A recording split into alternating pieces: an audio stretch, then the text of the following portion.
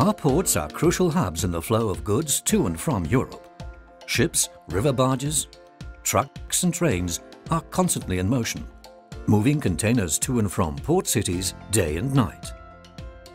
The port is the start and end point of the European supply chain. The European Commission sees this as a huge opportunity to accelerate the green transition of the transport sector.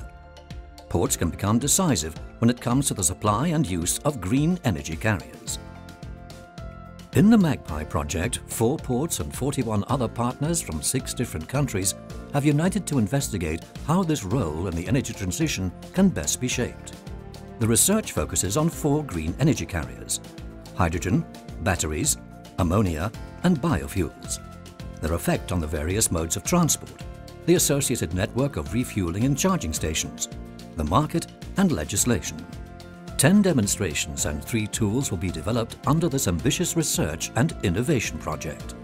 Alternative fuels, energy efficiency and renewable electricity in ports will be improved thanks to on-site biofuel production, ammonia bunkering to seagoing vessels, the use of smart energy systems, shore power peak shaving and the development of digital tools. Maritime operations will become safer and more sustainable thanks to the deployment of offshore charging buoys, autonomous e-barges and automated cargo transshipment, and hydrogen and electric power for barges. More than ever, the port and its hinterland will be strongly interconnected through hybrid locomotives for in-port shunting operations, the electrification of trucks by central truck decoupling and autonomous charging, and digitally connected trucks which prevent bottlenecks. Based on the demonstrated solutions and results, the Magpie partners will develop a master plan for the transition to green ports in Europe. We'll take into account the different types, sizes and geographical locations.